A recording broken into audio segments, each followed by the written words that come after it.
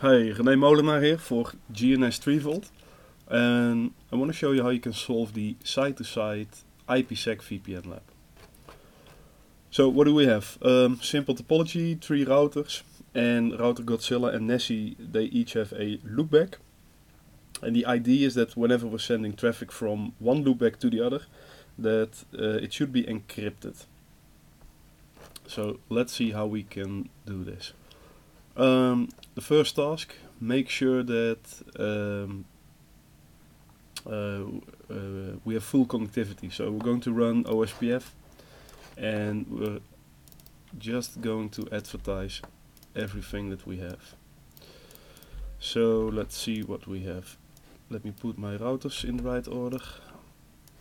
Something like this. Oh crap, don't make a typing error. Okay, so OSPF. And I'm going to do this the easy way. Just advertise everything that we have.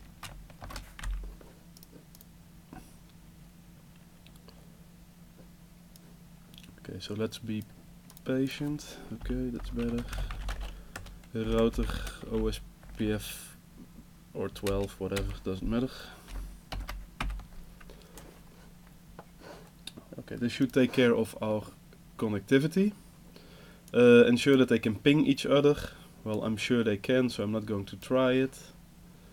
And the next thing is that we're going to set up IPSEC. And we'll start with the ISA-KMP policy. Pre-shared key, AES 256-bit. SHA-1 for hashing, Diffie-Hellman group 5, and lifetime is an hour.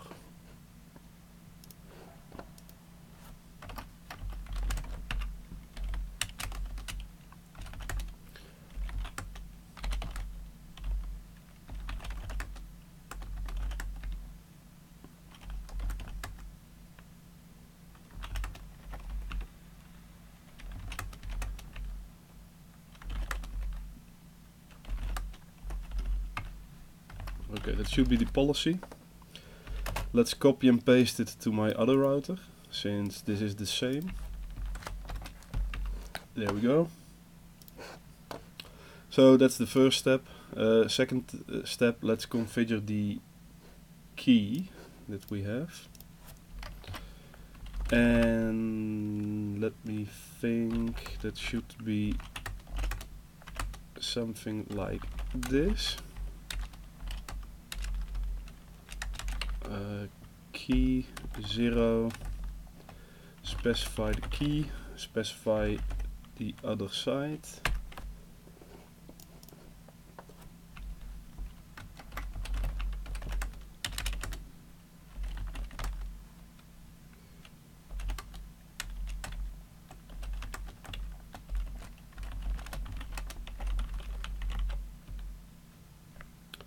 There we go. That should be the key. Configure the IPSEC transform set. Cipher, AES, we're going to use ESP, encapsulating, hashing, SHA.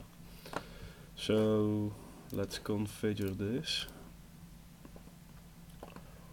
Let me check one more thing. Okay, so the transform set. Okay, we can do it like this: crypto, IPSEC, transform set. Let's give it a nice name: my trends, ESP, SHA-1 ESP. There we go. That should be it.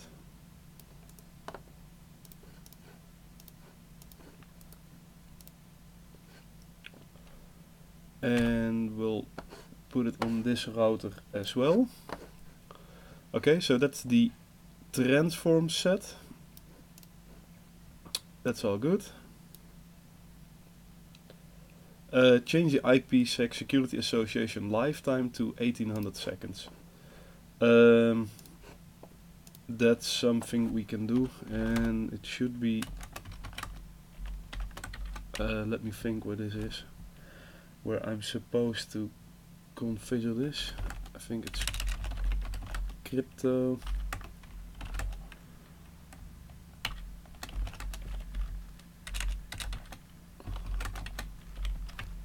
Here we go, that should be it. 1800. Paste it on this router as well. What else do we have? Okay, so we're going to encrypt traffic from router Godzilla's loopback to Nessie's loopback. So router Godzilla over here, the bottom left, to the loopback of Nessie on the bottom right.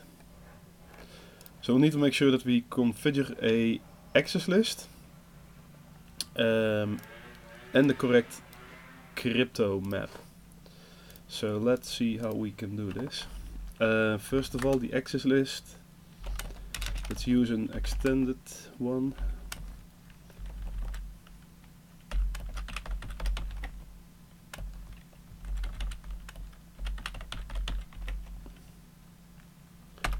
So that's the access list on this side, and another one for this.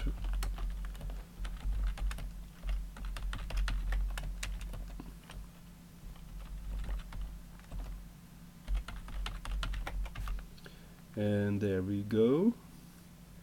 This should be the access list. Let's create the crypto map. IPSEC, ISAK KMP. Match our access list. Configure the peer, that's the other side. What else do we have?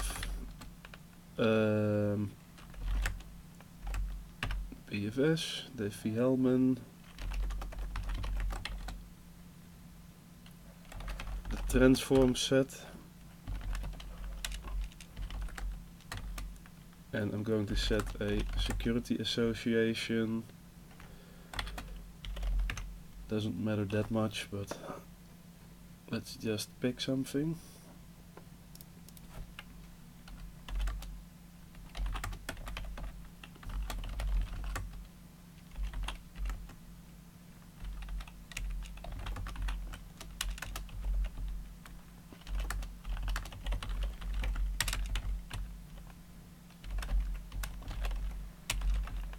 And let's do the same thing over here.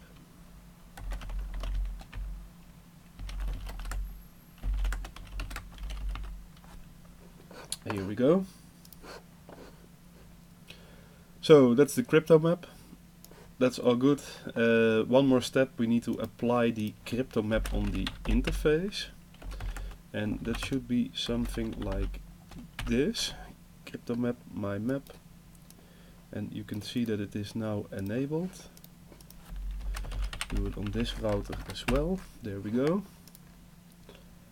And this should be it. So let's see what is happening. And let's try a ping. See if it's working. Okay, so I'm sending a ping from one loopback to the other. We can see that IPSEC is doing something. And let's take a look which commands we can use. So we got show crypto IPSEC transform set. Let's just give it a shot. Okay, so that's just the stuff that we configured. Show crypto map. This is just a wrap up of our crypto map. We just did this one, I think. This is the one I was looking for. Show crypto IPSEC SA, because what you can see here is this. Packets encapsulated and decapsulated. And you will see if I do a ping, then you can see that the number of packets has increased. And this ping is from one loopback to the other. Then you can see that the packets, the number is increasing. But if we do just a regular ping, then you can see it's not increasing because it's not matching the access list that I created. Here we go. Okay, so we tried a ping, and as you just saw, it's working. Okay, so this is basically it. This is how you can configure a site-to-site IPSEC VPN. Thanks for watching, and till next time.